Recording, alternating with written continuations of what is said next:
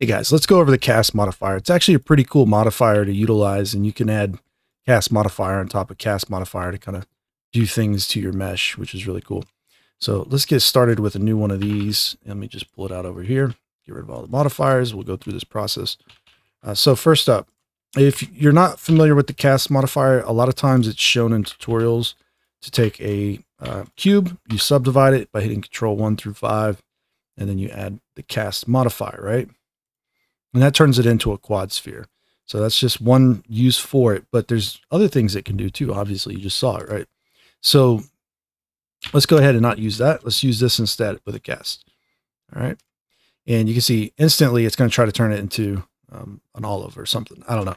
But here's the thing. We can use it with an empty. So Shift A, create an empty plane axis or cube or whatever you want here. They're all the same. They just have different looks. You can even change them if you wanted to. So you can change the way it looks anyways. We'll just use this one for now. And this base mesh here, this was Boolean Ngon and then quad remesh. So if you're just wondering how I came up with this thing, that's what that is. Now, cast modifier, we can eyedrop the empty. Okay. See what's going on? All right. So we can control what's going on now. Here's the thing. You can change the radius, crank it up a little bit. It might not do anything at first, but you need to keep cranking it up probably. Okay. And so we can do this, right? A lot of times it's better to use it a little bit larger than you think you should. But yeah, we can definitely do that. If we want to shrink it down, we could. So it's going to look so-so. It doesn't look like real great or anything as it is right now. But if you add the subdivision after, you just hit Control 2 in this case, subdivision modifier afterwards, it'll look a little bit better, basically. That's all. It's going to kind of smooth things down and make it look a little bit nicer. Let's change that radius. All right, so that's that, but you can use it with vertex groups as well. So you take a piece of your mesh. If you don't know how to create a vertex group, let's just go over that real quick. Basically, you go to this little panel down here, you click plus sign, select some vertices, and you can assign them to a vertex group. You can create more groups if you want them. That's one way of doing it. There's a faster way of doing this though. And we can simply go ahead and select some faces or edges or whatever. And we hit Control G and assign to vertex group. Boom. And all those will be assigned as a vertex group. Now, so if we were to go ahead and we can stack some of these casts together, right? We'll do a new empty. We'll do another cast modifier. We'll pick this empty. We'll use the vertex group.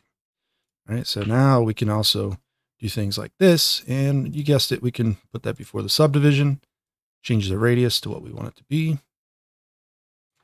can make little deformations on our surfaces like this, basically.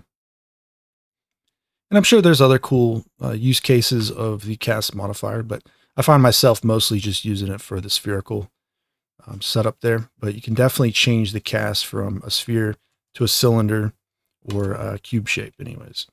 So, but I found the sphere to be the most useful for my own work anyways.